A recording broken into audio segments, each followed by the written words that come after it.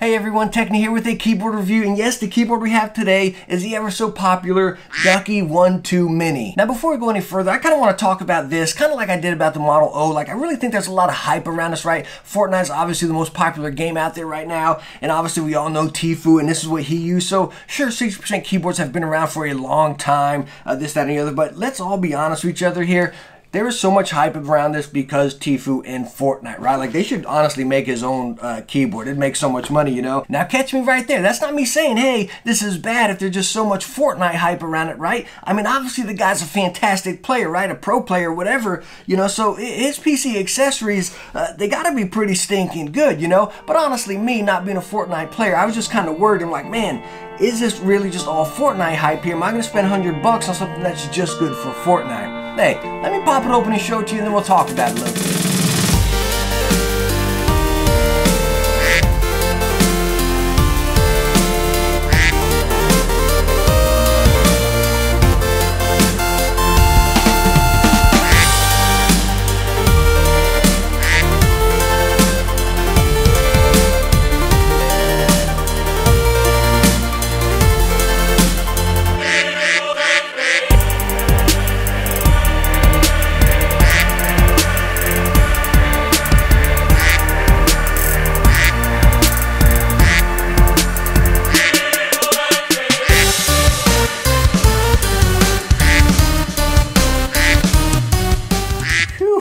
So how about them close-ups right there? I mean, this thing is absolutely sharp. I mean, I just love the white down there, and then it goes into the black. I mean, put it on a solid RGB. Me personally, I like red, you know? So it's going white, black to red. It just looks absolutely sharp. But anyways, inside your box, what you're going to get is a manual here. And let me tell you what, this is quite a chunky manual, and you're going to want to hold on to this because there are some shortcuts in this thing that you really need this manual for. Unless, of course, down the road you memorize it, but it is an absolute massive amount in there. You can get a keycap puller. I honestly don't like this keycap puller. I like that kind of traditional ones, just the plastic ones, right? Because honestly, when you try to pull out the space bar, for example, with this guy, you kind of get it, you got to cock it down to the side and just pull it up one side at a time. When the other ones, you can kind of pop it out from the middle, right where the switch is. But anyways, you do get that right there. You're going to get your USB right here, a little Velcro on it, nice length to it too, and it's pretty heavy duty, so it feels pretty nice and durable. You'll get an extra space bar right here. Now, the keycaps that come on the keyboard, jumping ahead a little bit here, are double shot PBT, but this space bar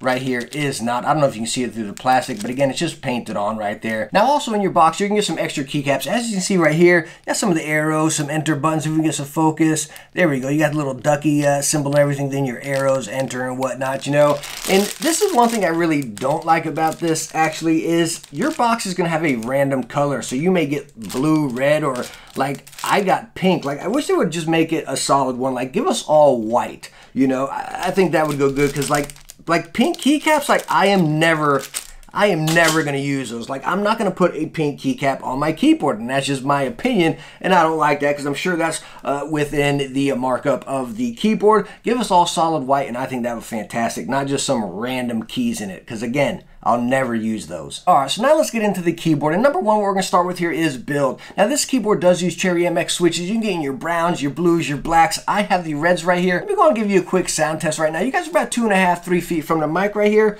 I'm just going to hit a couple keys as I'm talking, right? Like, dude, shush so we can hear it, you know what I mean? God, it sounds so good on this keyboard. You know, I had some people before in some of my other reviews say, man, can you actually just like type something up? Dude, let me tell you what I'm a horrible typer. Like, if I'm typing up like this, I type a little bit better than that, but it wouldn't be, you know, you see some of these people. So anyway, that's why I just smashed some keys. But anyways, here we go, here we go.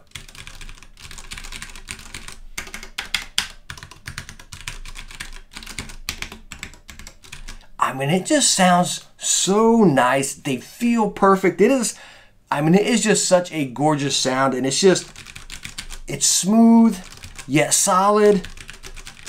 It's honestly a perfect feel. Now, talking further about build, I want to show you down underneath the keycaps here. I'm going to pop off the space bar as well while we're doing this. I don't know if you guys caught that, how I'm using this little keycap puller right there, and it pulls out one side, then you got to come over here and pull out that side. I just don't like this little keycap puller right here. Anyways, let me show you this real quick. You have them really nice stabilizers right down there, as you can see. So you have your switch, stabilizer, stabilizer. And honestly, this space bar on there, it has no wobble whatsoever. No matter where you hit it, if it's on the far edge or right in the middle where the switch is, it feels the exact same across the board, and it is very nice. Now, some of you have been with me for a while. You know, we've reviewed a few other 60% boards or some other 10 keyless boards, right? And they've had the metal base right underneath there. By the way, if you haven't been with it for a while, you can go check those out. We got the, what did we review? Like the Moto Speed, the Diarrhea keyboard, and then some other, you know, really awesome 10 keyless boards. But again, not saying this about them, but just saying we've reviewed a lot of keyboards. So, hey, you should check them out. But anyways, my point here is that some of them have had that metal base right underneath the keys right there. And we've got that real tinny, tingy sound, like it sounds like a bell, and we just radiate through the entire board. Like, I don't even have the space bar on right here, and I don't hear it at all. Like, not a single bit, which is very nice. I don't know how they did that. I can tell you in some of the other boards we've used before, it's just been a straight piece of metal, or it's been like some glossy paint. Inside here, there is matte paint.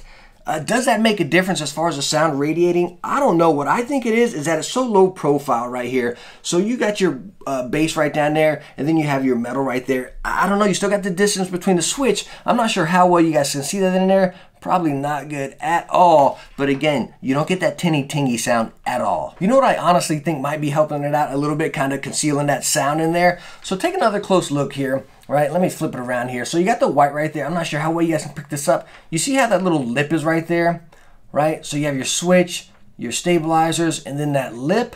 So let's look at this here. So take a look at that key, and I press it down, and it goes down inside that lip. Rather than most of the keyboards, it would be straight out. So maybe it was able to radiate out through that since it's just straight flat.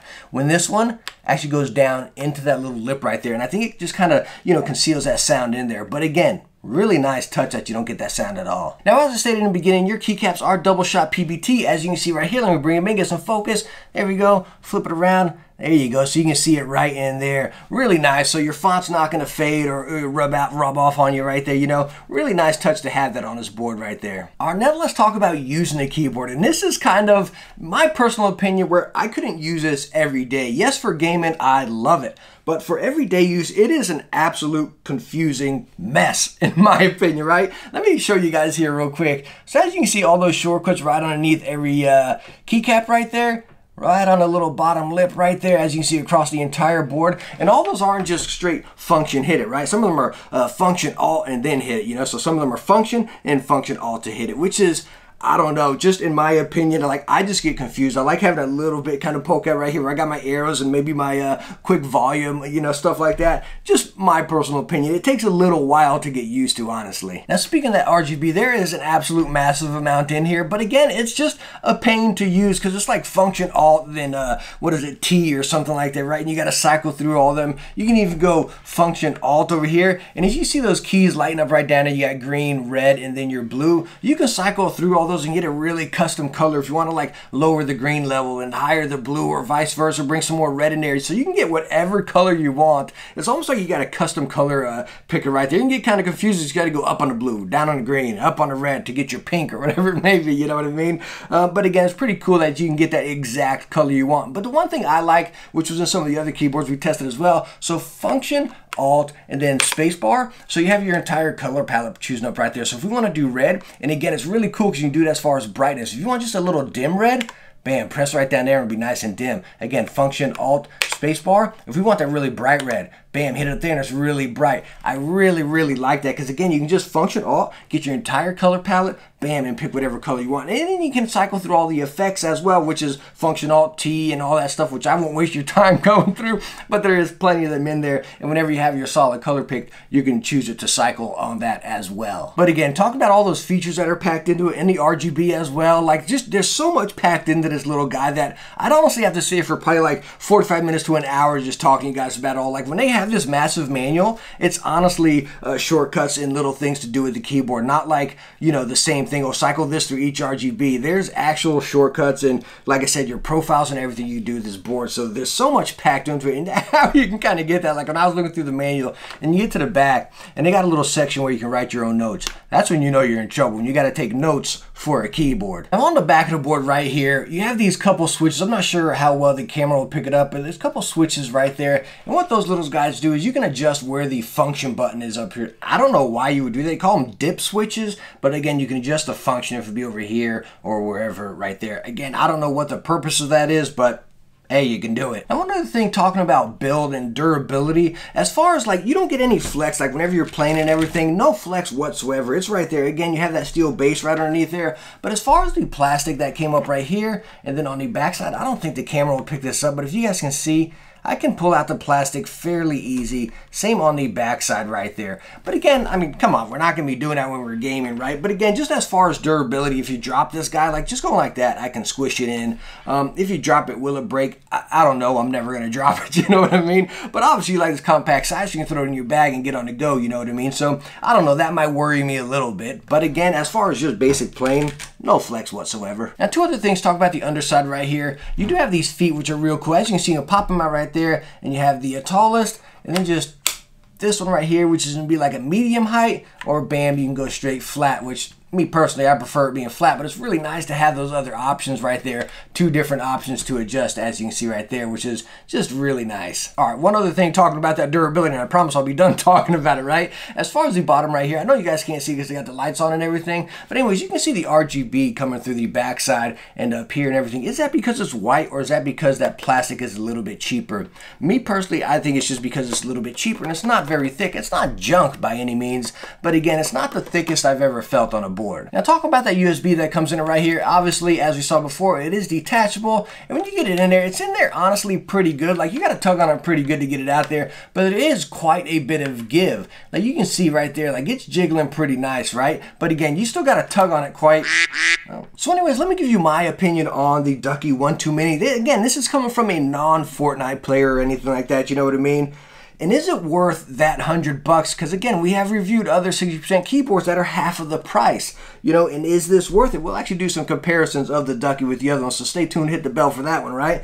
But is this board straight up worth $100? And I honestly gotta say yes. Like, it totally is, but I think, again, this keyboard compared to the other ones, you know, just short breaking it up right there, is I think this is kind of like that keyboard you go out and look for. It's not like, oh, hey, let me try it. You know what I mean? Like, again, $100 is a lot of money for a keyboard, again, of this size, and I wouldn't recommend this for everyday use. Not at all, you know, in my personal opinion. I'd say go with the 10 keyless if you want to go with that compact size, you know what I mean?